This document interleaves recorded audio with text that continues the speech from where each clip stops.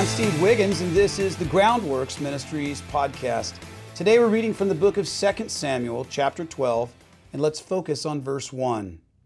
Then the Lord sent Nathan to David. Now, if you recall yesterday's chapter, 2 Samuel 11, David was in control. David was the prime mover. He got things done. David totally dominated the action from the palace roof all the way up until he crashed into the unyielding wall of God's righteousness. David, the leader, is about to learn that even kings must bow to the King of Kings. As expected, God and His Word dominate today's chapter. We expect judgment on David, and we see that here. But we find something that we were not expecting. Just as we're inclined to change the channel because David's game is over, God moves beyond His judgment and into the territory of grace and mercy. Grace, is God's way of giving us something for nothing, something that we don't deserve. When we don't deserve anything, He gives us something. God's mercy is set into motion when we don't get something for something. That is, we don't get the punishment that we deserve, at least to the extent that we deserved it. Without the words, quote, "The Lord sent Nathan to David," unquote, David's story could end up as bleak and as hopeless as Saul's. So the first line of the chapter 12, dispels any notion that the Lord is an uncaring onlooker, a blind judge who never hears cases and only judges according to our deeds the moment we do them. The Hebrew verb that translates as sent is salah, and it acts as a signal. It occurs 12 times back in chapter 11, where everyone is sending. David sins, Bathsheba sins, Joab sins, and now God sins. The Lord has gone into action, and He has sent Nathan to David.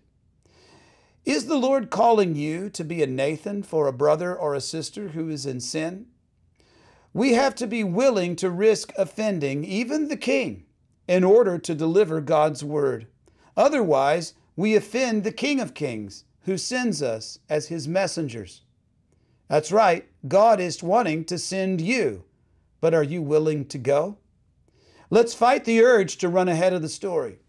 We should pause and meditate on those opening words because they speak of the vigilance of grace.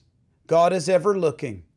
They show us that grace pursues a sinner and exposes his sin.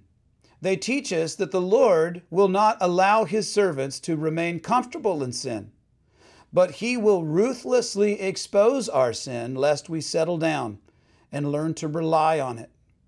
So just because the Lord allows you to succeed in unfaithfulness does not mean that He won't come after you later.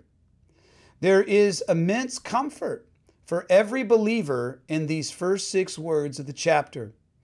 Not that God's grace will expose our sin, not that it's enjoyable, but that what would happen if His grace and mercy did not pursue us? What if God just abandoned us when we were successful at sin? Romans 5 verse 8, but God proves His own love for us, and that while we were yet sinners, Messiah died for us.